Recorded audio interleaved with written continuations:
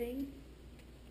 Okay, what we're going to do today is we're going to demonstrate the benefits of having our new CKN technology on the carbon fiber.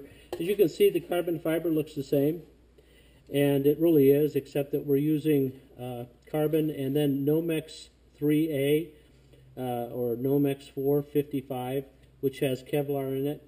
And we're going to demonstrate how, you can see my bare hand, I'm holding it with about 60 thousandths of an inch of the CKN technology. So I'm going to have Debbie turn on the heat gun.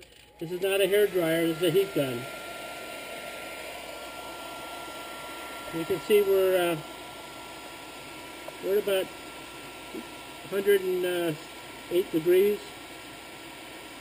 Hold a little closer, Deb. Okay, 140, 150, 160, 175, 180, 180, 190,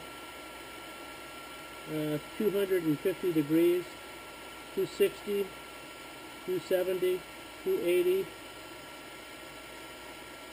All right, 284 degrees, and it's hot, but it's not as hot as the outside.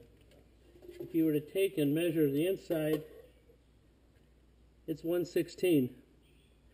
So that's a pretty good demonstration of how this technology works.